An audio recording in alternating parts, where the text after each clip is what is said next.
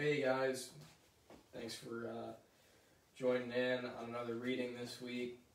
We're back with another great book. We're reading It's the Great Pumpkin, Charlie Brown today. But we'll wait a few minutes here, let some people join in and make sure that everybody who's wanting to join in gets a chance to get on. So I guess we'll talk about Talladega a little bit. Talladega last week was pretty good. Obviously, we ended up running second there at the end. Had a pretty good shot to win, and just didn't quite play out with the way that we needed the runs to, and just didn't get in the position we needed. They were coming to the line to have a chance to win. They were, 3-4 wide, kind of coming to the line, and it was pretty log jam getting up there, so it was tough, but still good to come home with second.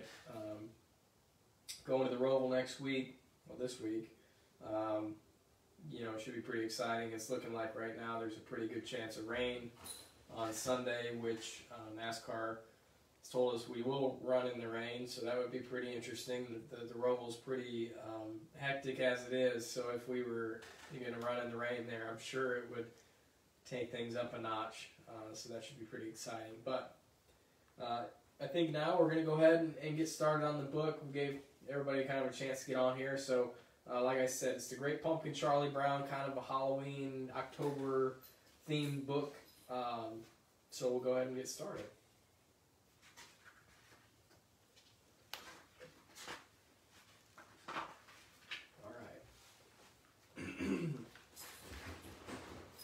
Every fall, the leaves on the trees turn brown and fall off the branches. Pumpkins grow big and plump in their patches. The air grows cooler. People start to think about their Halloween costumes. And every fall, Linus writes a very important letter. Dear Great Pumpkin, Linus writes, I'm looking forward to your arrival on Halloween night. I hope you will bring me lots of presents. Who are you writing to? Asks Charlie Brown. The Great Pumpkin, Linus replies. On Halloween night, the Great Pumpkin rises out of his pumpkin patch and flies through the air with his bag of toys for all the children. You can see Charlie Brown is a little skeptical, I think, of Great Pumpkin so far. Linus' sister Lucy isn't happy that Linus is writing to the Great Pumpkin. You'll make me the laughing stock in the neighborhood, she complains. But Charlie Brown's sister Sally doesn't think Linus is crazy. She thinks Linus is wonderful. He's her sweet baboo. Wouldn't you like to sit with me in the pumpkin patch on Halloween night and wait for the Great Pumpkin? Linus asks. Sally's thrilled. I'd love to, she tells Linus. I think Sally's got a little crush on Linus, it seems.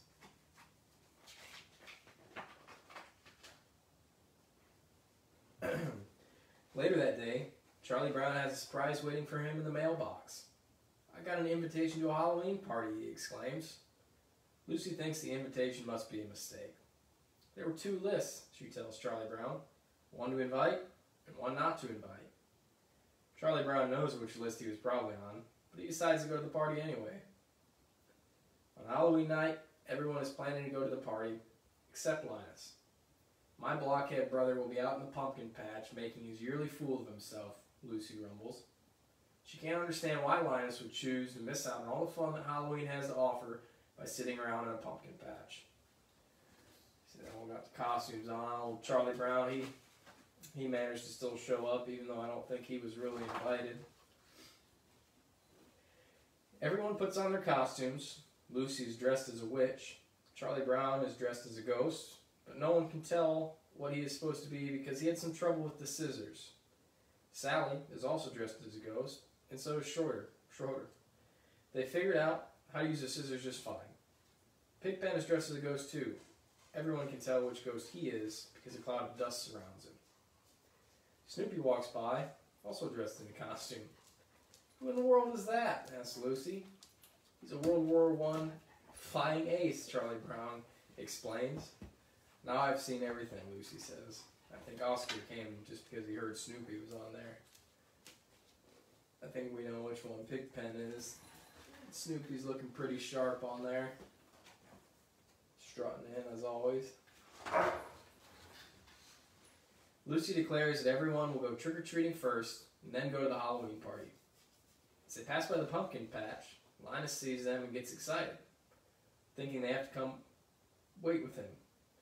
"Have you come to sing pumpkin carols with me?" he asks.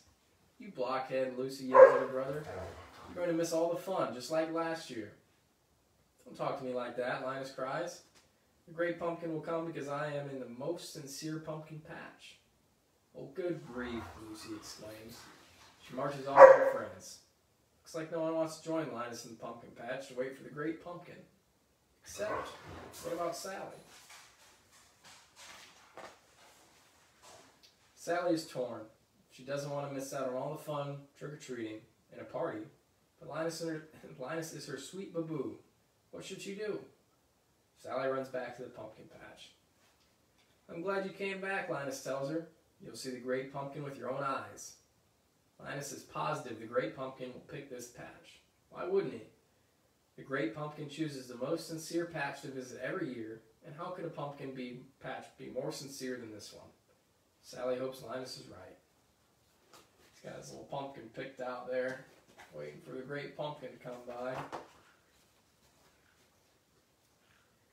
Meanwhile, the rest of the kids go trick-or-treating. "Tricks or treats, money or eats," they yell at the first door. Everyone compares what they got. "I got 5 pieces of candy," brags Lucy. "I got a chocolate bar," exclaims Patty. "I got a quarter," says Violet happily. "I got a rock," says Charlie Brown sadly. And that happens at every door. All the other kids would get wonderful treats like candy, gum, and popcorn balls. And Charlie Brown gets rocks. Maybe it's because he had so much trouble with the scissors on his costume. Lucy decides they've done enough trick-or-treating, and it's time to go to the party.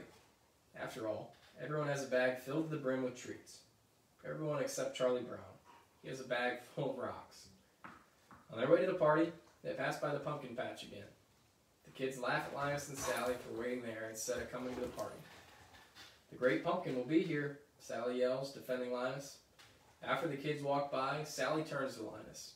"All right, where is he?" she asks. "He'll be here," Linus assures her. "I hope so," Sally replies. "Think of all the fun we're missing." And the Halloween party is a lot of fun, for everyone except Charlie Brown. At first, Charlie Brown thinks his night is looking up when the other kids ask him to be the model for the jack-o'-lantern. That sounds like a great honor. But then he realizes that being the model means having Violet draw a big pumpkin face on the back of his head. Meanwhile, in the pumpkin patch, Sally is growing tired of waiting for the great pumpkin. "If anyone had told me I'd be waiting in a pumpkin patch on Halloween night, I'd have said they were crazy," she complains. Just then, she and Linus hear a rumbling noise. They see a shadow emerging from the pumpkin patch. "It's the great pumpkin, rising out of the pumpkin patch," Linus yells. He's so excited to see the great pumpkin that he faints. Charlie Brown getting drawn on, and it's not looking like that's the great pumpkin rise now out of the pumpkin patch. I think someone's dog is playing a trick on them. But it isn't the great pumpkin after all. It is just a World War I flying ace on his way back from a very important mission. Linus wakes up and asks Sally what happened. "I was robbed," howls Sally. "Halloween is over, and I missed it." She stomps out of the pumpkin patch, leaving Linus all alone to wait for the great pumpkin.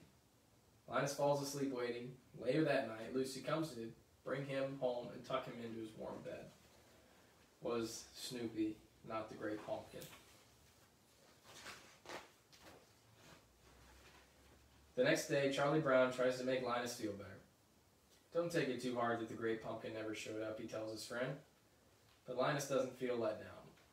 "Just wait until next year," he tells Charlie Brown. "I'll find the most sincere pumpkin patch, and I'll sit in that pumpkin patch until the great pumpkin appears."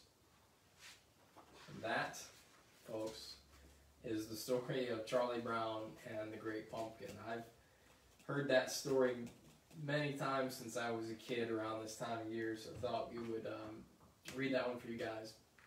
But thanks for joining in. Another great book. Make sure if you guys have any suggestions to send them in.